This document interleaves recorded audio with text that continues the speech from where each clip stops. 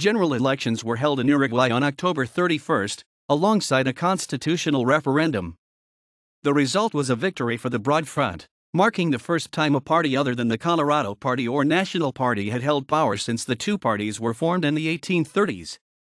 As a result of the Broad Front receiving more than 50% of the vote, its leader, Tabaré Vázquez, was elected president without the need for a second round. To date, this is the only time that a presidential election has been decided in a single round since the two-round system was introduced in 1999. The Broad Front also won majorities in the Chamber of Deputies and the Senate,